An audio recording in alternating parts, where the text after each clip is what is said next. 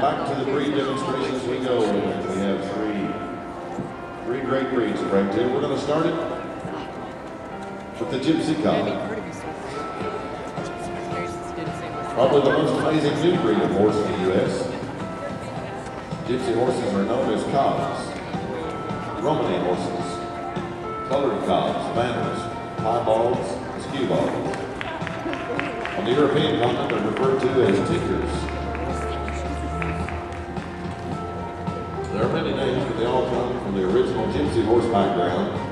These hardy draft horses have roots in England, Ireland, Scotland, and Wales.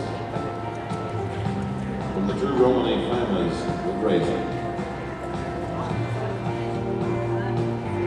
They evolved from centuries of secret matings. Generations of breeding have been handed down from father to son. Because of Romany people, they could not write. There are no written records of these wonderful horses and their heritage. It is thought that they have combined the blood of Shires, Clydesdales, Dales, and Fell ponies, and the now extinct Galloway trotting ponies. For hundreds of years, the Romany used colorful cob horses to pull their ornately carved, decorated living wagons through the country lanes of England and Ireland. The beautiful colors of these horses were very pleasing to the eye and made them instantly recognizable, which helped prevent them from being stolen or swapped for inferior horses. The heavy feather, the long flowing mane and tail, added to the overall flash and flair long associated with Romany people. During the First World War, a lot of those horses in the UK were bought by the army and taken to Europe.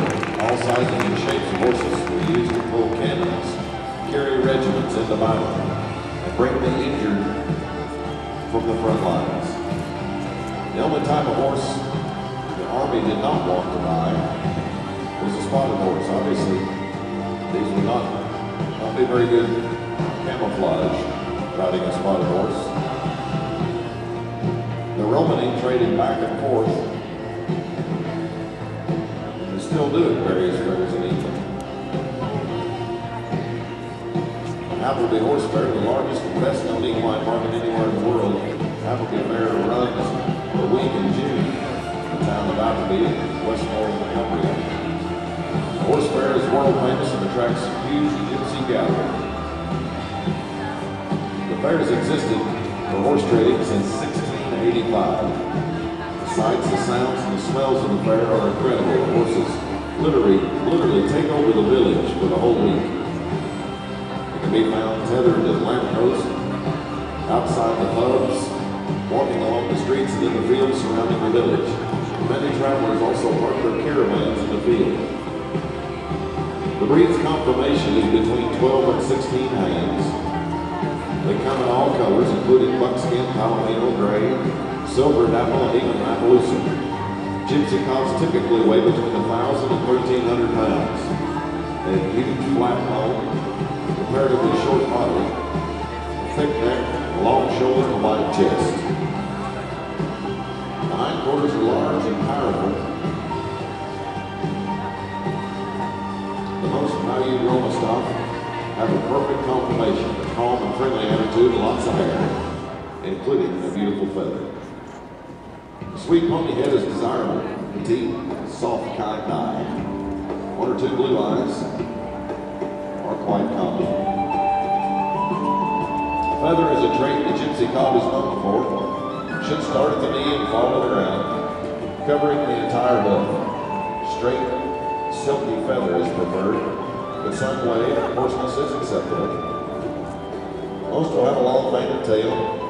Some even have a double mane. Gypsy cobs have lots of body hair, long belly hair, shaggy winter coats, and beards.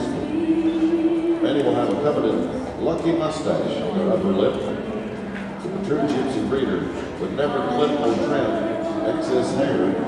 Today, Gypsies are shown without any clipping or trimming.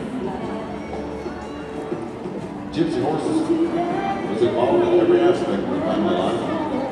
Pulling the caravan, wagging my bag, being patient enough to teach the Gypsy children to ride after the day's work was done. The horses are tethered in a campsite on the Bardo wagon. They're not working. They live and thrive in all types of weather, grazing on the grasses along the side of the road. The hardiness and exceptional disposition of these horses are their trademarks. They're known for being one of the most docile horses in the world. They're gym giants. The calm, quiet eye. Even in the stallions, these characteristics are a must. They're a cold-blooded animal with a very quiet temperament. Typical Gypsy horse shows willingness and strength with power and heart. Gypsy cobs can excel in English or Western pleasure, jumping, barrel racing, dressage, and even cattle work. Today they're found all over Europe, North America, and Australia. With the widespread popularity of this breed, it became imperative that the bloodlines be documented. Several different registries are available today. DNA testing has been established to form a modern data bank to save this wonderful horse's heritage. They worked for years to ensure that the history and the future are preserved for this exciting breed. Ladies and gentlemen, the beautiful Gypsy cob.